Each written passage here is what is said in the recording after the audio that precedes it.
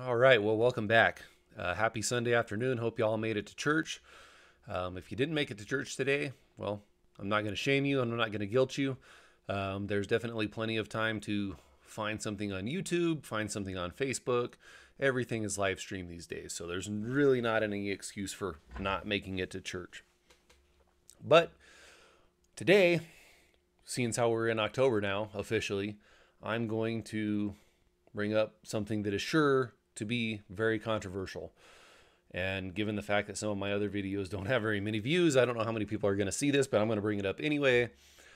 And the topic of this video is, should you, as a Christian, observe Halloween in any way, shape, or form?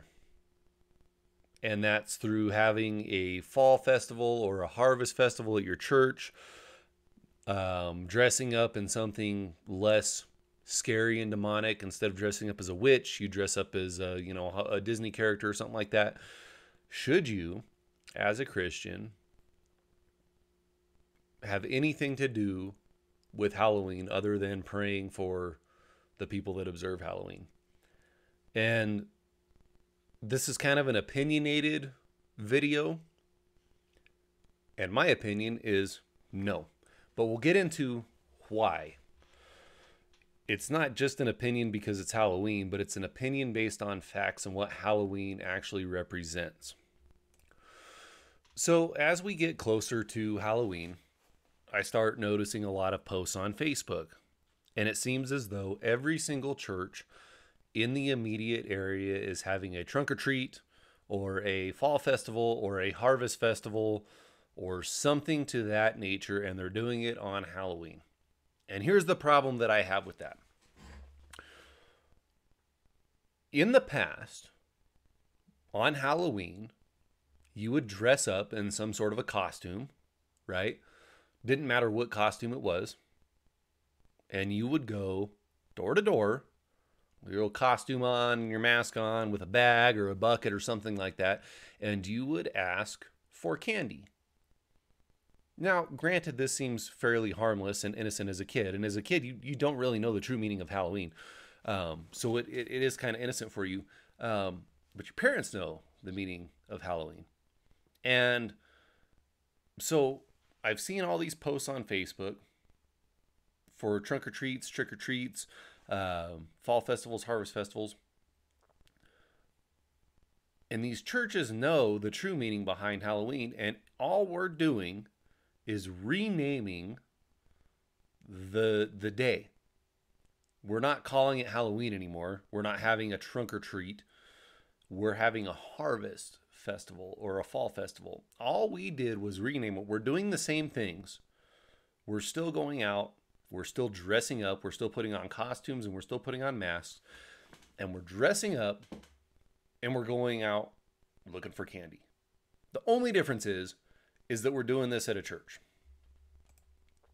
And so today, actually at church, my pastor, well, last week they announced that we were going to have the Harvest Fest. And my pastor today at church, he said, this is a Harvest Fest. We're not renaming Halloween. It's not a Christian Halloween because there's nothing Christian about Halloween. But what we're doing is we're taking it as an opportunity to spread the word of God. I'm going to have to argue that one with you, pastor, and everybody else that thinks that Halloween, or that we can have a Harvest Fest or something like that on Halloween. We're just renaming it. We're doing the same things. Yes, is our goal to meet people, to reach people and spread the word of God? Yes, but do it the day before. We're doing it on Halloween and we're renaming it. We're doing the same exact things as we would normally have done, or as people would have done on Halloween. Go out and trick or treat. We're doing the same exact thing, but we're doing it at a church. And that does not make it better at all.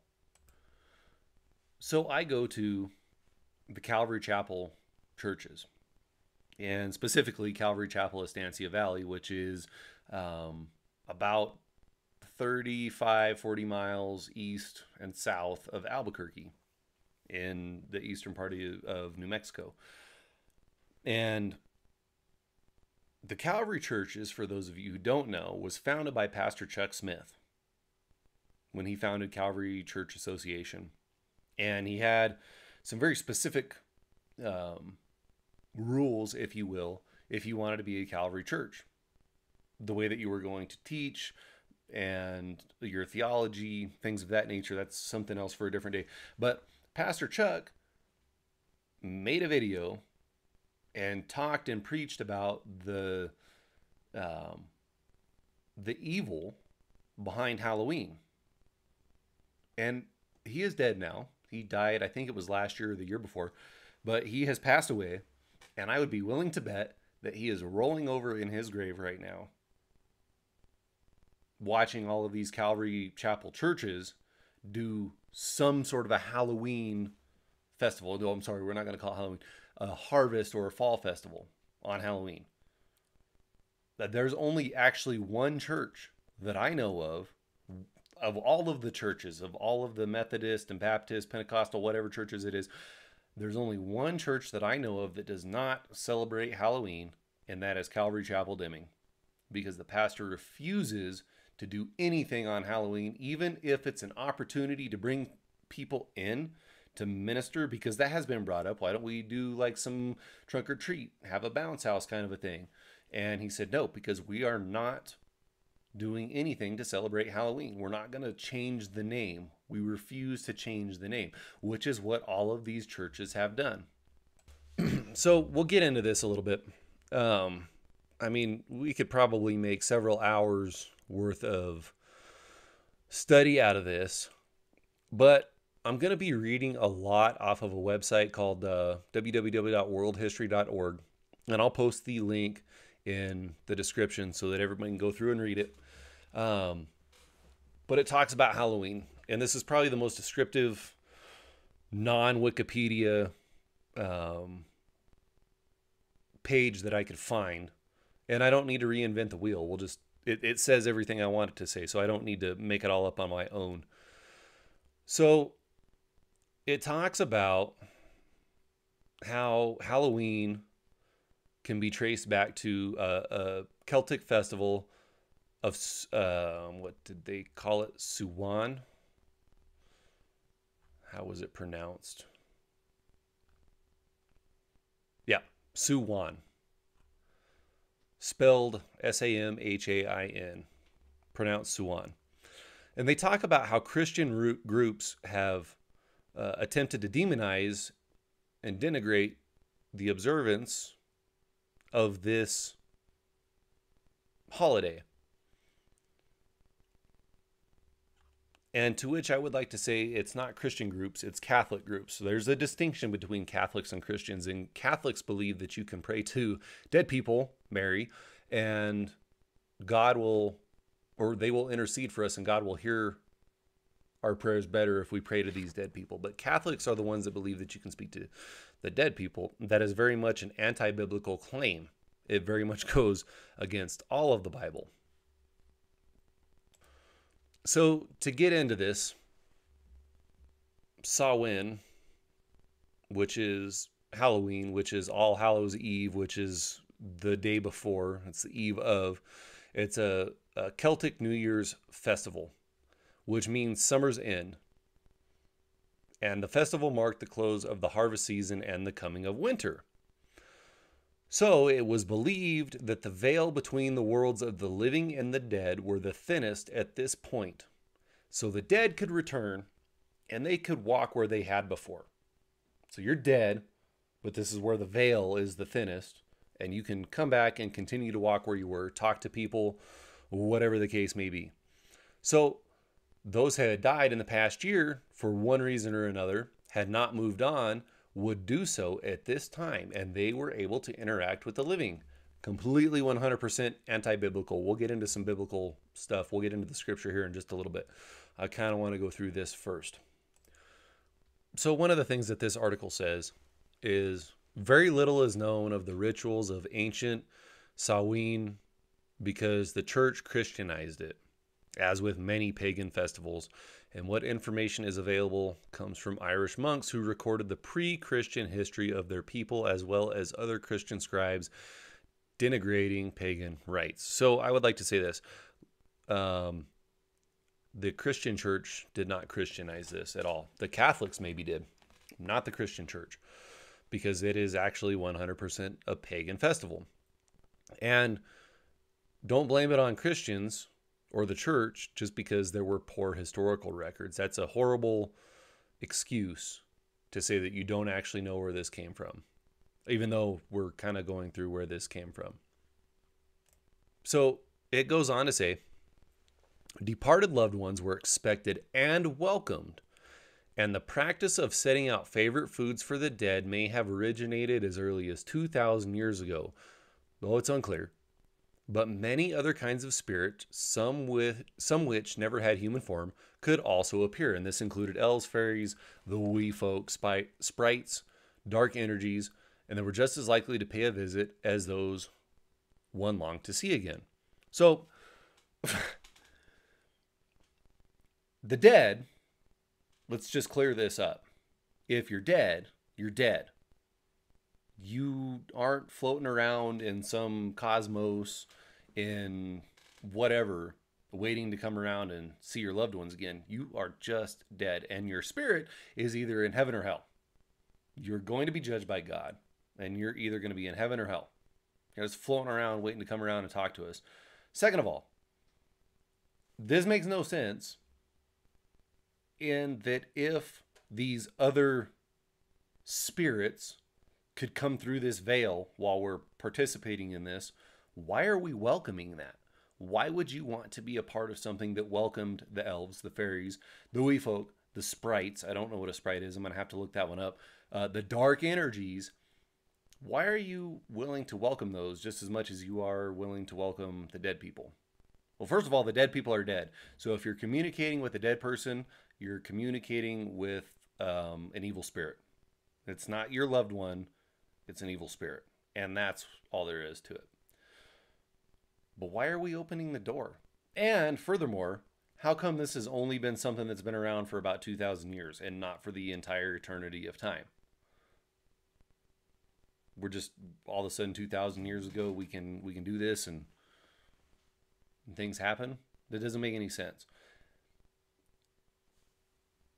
I would definitely not be one that wanted to open the door to let in any kind of a dark energy, because bad things happen when you let in dark energy. So let's continue on here. In this article, it says further, there's a very good chance that the spirit of a person one may have wronged would also make an appearance. In order to deceive the spirits, people darkened their faces with ashes from the bonfires, a practice later known as guising, and this developed into wearing masks. A living person would recognize the spirit of a loved one and could then reveal themselves, but otherwise remain safe from the unwanted attention of the darker forces. So we're wearing a mask.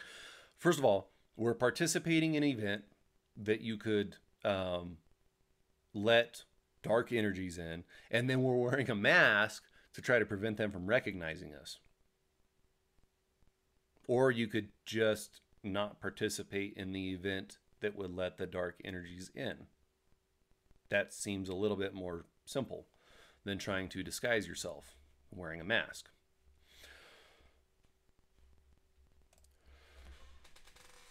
And as we all know, masks are a big part of Halloween, to disguise our identity. But why even allow that to be a thing? Like, we don't have to hide from the demons, from evil spirits, from dark forces, dark powers, if we don't let them in. I skipped over quite a few paragraphs in this. There's a whole lot of talk about a bunch of popes and the Catholic Church. Catholic Church and the Christian Church should not be associated as being the same, because they're completely, absolutely 100% different, which is one of the problems that I have with a lot of this stuff, is they say the Christian Church, and what they mean is the Catholics. But we'll continue on with the whole mass thing, and to do so, we'll talk about the jack-o'-lantern. And so I'm just going to read this straight off of the website. The jack-o'-lantern is associated with the Irish folk tale of Stingy Jack, a clever drunk and con man who fooled the devil into banning him from hell, but because of his sinful life could not enter heaven. Um, well, it's definitely a folk tale because you're either going to heaven or hell, and Satan doesn't have a choice. He can't ban you from hell. If you ain't in heaven, you're going to hell, and that's just as simple as it gets. Anyway, it says after his death, he roamed the world carrying a small lantern made of a turnip with a red hot ember from hell inside to light his way. Scholars believe this legend evolved from sighting of will-o'-the-wisp, swamp and marsh gases which glowed in the night.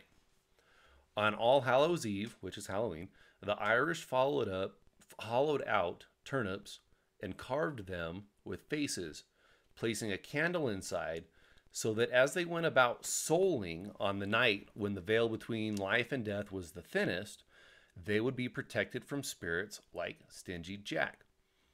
So we're using a jack-o'-lantern to ward off evil spirits. A turnip, or in modern day North America, we're using a pumpkin, carving it out with some kind of a face, which is not a happy face in most cases.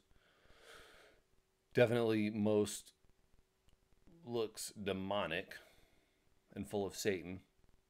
But we're carving that out and putting a candle inside so that we can be protected from evil spirits. Sounds a whole lot like paganism, because the only thing that we need to protect us from evil spirits is the Holy Spirit, is God. So it goes on to say that now, after the arrival in the United States, we traded the turnip for the pumpkin because it was much easier to carve. But the truth of the matter is, the reason for the pumpkin, the reason for the jack-o'-lantern was to ward off the evil spirits, was to scare away this Stingy Jack spirit. That sounds kind of demonic. And so as a Christian, what part of any of this would sound appealing, would make you want to participate in this? And as a church, why would you want to participate in anything that has to do with this sort of activity? Granted, I understand that as a church, you're not out there carving jack-o'-lanterns and you're not trying to ward off evil spirits, but you're still participating in this day. The only thing that has changed is that it's happening at a church and it's not going door to door. And I'll argue that the people that go to the church are still going to go out and go door to door. So you're not really stopping anything. Now, I know a lot of people argue it's a good chance to get people to follow the Lord, to convert people, to share the word of God, to share the gospel. But if people are out there celebrating this evil day, and granted, a lot of people might not know the evil history behind it, but if they're out there celebrating this evil day, how successful do you really think you're going to be in converting people? They're there for the fun. They're there because they're going to get free candy, and their kids are going to have fun. And to be honest, they could care less about anything that has to do with God. I mean, I'm not saying don't pray for your church. If your church is holding a trunk or treat or a harvest fest or a fall fest and you don't want to be involved with it because it has to do with Halloween, I'm not saying don't pray for it. Pray that God's presence is there, but I'm not going to be involved in it. Not at my church. I refuse to go down and be involved in that. I'm going to pray for it because I want God watching over it, but I'm not going to be involved in it. And that doesn't mean that God won't do things, that God won't use evil and dark days, such as Halloween, to reach people. I just think it's hard to sit there and imagine that you want to sit there on a day where people worship Satan and the devil and try to reach them with God. Not that it can't happen. I mean, we should take every opportunity that we have to reach people with God. A couple of years ago, and I will put links to this video also in my description. A couple of years ago, it's been, I want to say 3 years ago. I think it was in 2019. Calvary Chapel Deming and what was the name of the other church? Living Blessed Hope Fellowship in Deming. Two local churches. We showed a video from Pastor Glenn Berteau. The video was called "Mom, Can I Be a Witch?" And we showed it, I can't remember exactly now because it's been 3 years, but 3 or 4 times. I think it showed 3 times at the movie theater and then 1 time at our church. And it's a sermon that says why you should not, as a Christian, participate in Halloween. And it actually has in it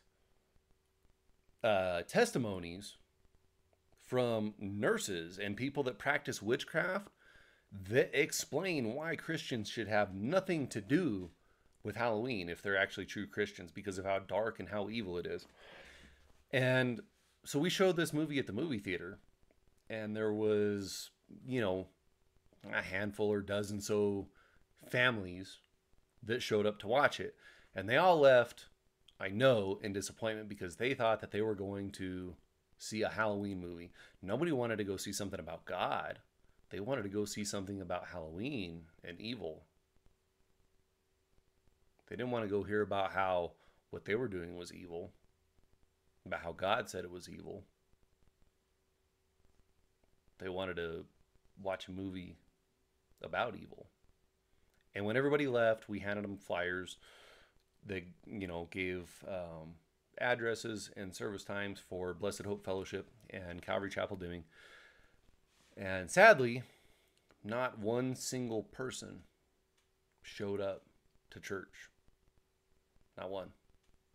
And it's because we would rather sit around and live in sin and worship things. Like, we want to sit here and argue that God doesn't exist, but then we want to go and celebrate something that is satanic and demonic and full of sin. So if you're a Christian, I implore you to definitely reconsider how you're going to act and behave on Halloween. What you're going to participate in on Halloween. There's nothing Christian about Halloween, and I don't care what you do to rename it, you're still doing the same thing. And we're not done yet.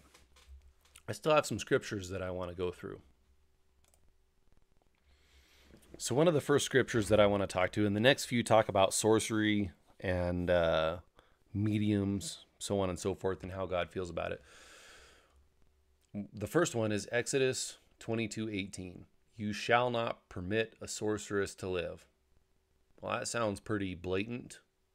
How does God feel about sorcerers? Leviticus 19:31 says, give no regard to mediums and familiar spirits. Do not seek after them to be defiled by them. I am the Lord your God.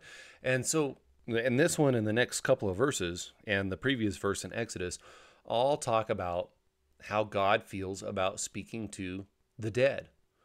Do not use mediums, sorcerers, or anyone else to speak to the dead. The dead are dead.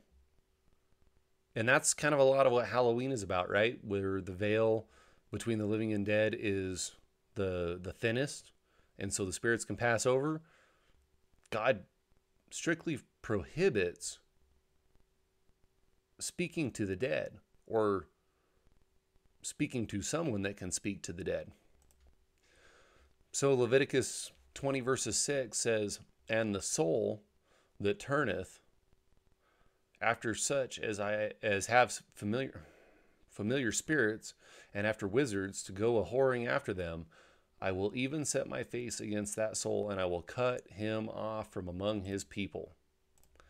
And then if we go down to, we go down to verse 27, he says, "A man or a woman who is a medium, or who has familiar spirits, shall surely be put to death. They shall stone them with the stones. Their blood shall be upon them." If you watched any of my other videos, you know how I like to say to put things in context. And so we're going to take a couple of verses here out of Deuteronomy. We're going to take verses 10 through 12. "There shall not be found among you anyone who makes his son or his daughter pass through the fire, or one who practices witchcraft, or a soothsayer, or one who interprets omens, or a sorcerer, or one who conjures spells, a medium or a spiritist, or one who calls upon the dead. For all who do these things are an abomination to the Lord, and because of these abominations, the Lord your God drives them out from before you." Very clear here, where God says all. That's a very broad word. Anyone, all who do these things are an abomination. That means that it's an abomination for you to try to talk to the dead. If you're in the Catholic Church, you pray to Mary because you believe that she can intercede for you because she is the mother of God, of Jesus, not God, of Jesus. She's the mother of Jesus. So if you pray to Mary, she will intercede for you, and Jesus cannot deny her request because he loves her so much, because it's his, or she's his mother. The problem is that Mary's dead. And so you're praying to a dead person. When you do that, and what does God call that? Right here, an abomination. 1 Chronicles 10:13. "So Saul died for his unfaithfulness." Sorry, let's start over. "Saul died for his unfaithfulness, which he had committed against the Lord, because he did not keep the word of the Lord, and also because he consulted a medium for guidance. But he did not inquire of the Lord. Therefore he," being God, "he killed him and turned the kingdom over to David, the son of Jesse." So what does that say? God is clearly saying here to consult with him about anything and everything, not to pray to someone else, not to ask a medium, not to try to contact the dead. It doesn't matter whether you think that the veil is the thinnest and you want to see your loved ones once more. Do not contact the dead. God killed Saul because of his unfaithfulness, because instead of trusting in God and asking God, he asked a medium, and God killed him. So this verse, 1 Timothy 2:5, I think makes it very clear who the only mediator between God and man is. And it's not Mary. 1 Timothy 2:5, "For there is one God and one mediator between God and men, the man, Jesus Christ." We don't need Mary to intercede for us, or any other dead person for that matter. We don't need them to intercede for us to speak to God. Some people will say and argue, and I know this because I've seen it argued on my Facebook page and TikTok and other things, that it's no different, praying to Mary is no different than asking your friend to pray for you. To which I say, it's absolutely 100% different, because your friend is still alive. Mary is dead. She cannot hear your prayers. And some people will say that's disrespectful, because I actually had somebody tell me that you need to be more respectful to Mary. That's Jesus's mom. Mary is just a person, not to be put on a pedestal. She was a sinful person, a person born of sin into a sinful world of the flesh, just like the rest of us. She just happened to be ordained by God to give birth to Jesus. But that doesn't make her any less of a human being, a sinful human being, and that doesn't mean that she is worthy of praise or worship. She's not. Asking your living friend to pray for you is 100% different, because we should pray for each other. We should lift each other up in prayer. But praying to a dead person does nothing, and it's against the Bible. There's one mediator between God and men, and that's Jesus Christ. It's not Mary. It's not your dead husband. It's not your dead wife. It's not your grandmother. It's not your best friend. It's Jesus Christ. If they're dead, they're dead. In fact, to drive this point home, Luke chapter 11, verses 27. And it happened, as he spoke these things, that a certain woman from the crowd raised her voice and said to him, Blessed is the womb that bore you and the breast which nursed you. And he said, More than that, blessed are those who hear the word of God and keep it.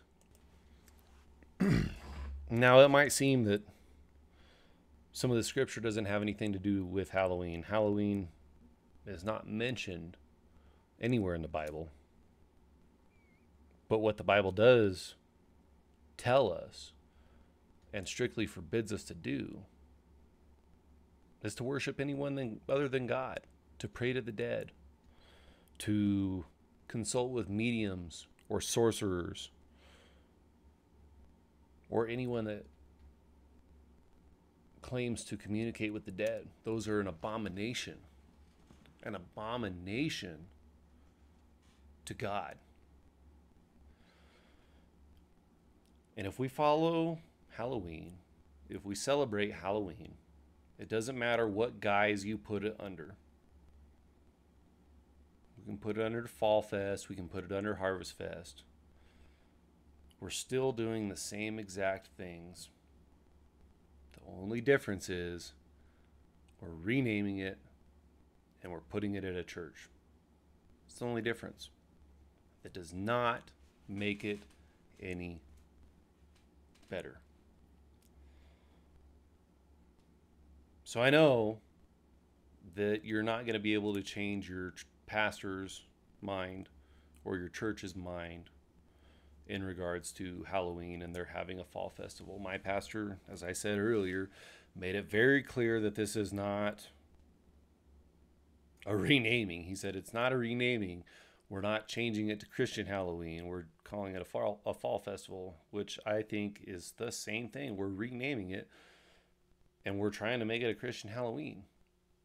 However, as much as I don't agree with it, it's not a salvation issue. So, all of this being said, and since it's not a salvation issue, do I think that you as a Christian should celebrate Halloween? No. I've given you all of the reasons why I think that you shouldn't celebrate Halloween. If you do it according to Philippians 1:27, and no matter what you do, let your actions reflect your redeemed life. Do not go out and act any differently just because it's Halloween than you would any normal day in your saved, redeemed life. If it's going to cause you to act differently, maybe you're going to participate in some sort of evil or satanic event, no matter how major or minor, or you decide that Halloween's the one day that you're going to watch horror movies, which all of them are satanic and demonic. Remember to do everything that you do so that your actions reflect a redeemed life. Much as like when you go to work, in Colossians it says, do everything you do as if you're doing it to God for the glory of God. Continue doing it that way. So if you're a Christian, I highly encourage you to reconsider not participating in any way, shape, or form in Halloween. But if you're going to, do it like you would with your redeemed life. And pray on it. Because that is a day, I think that is a day that when you participate in those activities, you open the door to let Satan and the devil into your house, into your life, into your house. You don't want that. So pray about it. Pray. And if you have any doubts about it, if there's something in your mind, something in your heart that says don't do it, then don't. No one's forcing you to do it. That's God telling you not to do it if you have any kind of a doubt. If you have that doubt, walk away and wash your hands from it. Continue to be in prayer. Pray for all of these churches because, like I said, I only know of one church that's not participating in Halloween.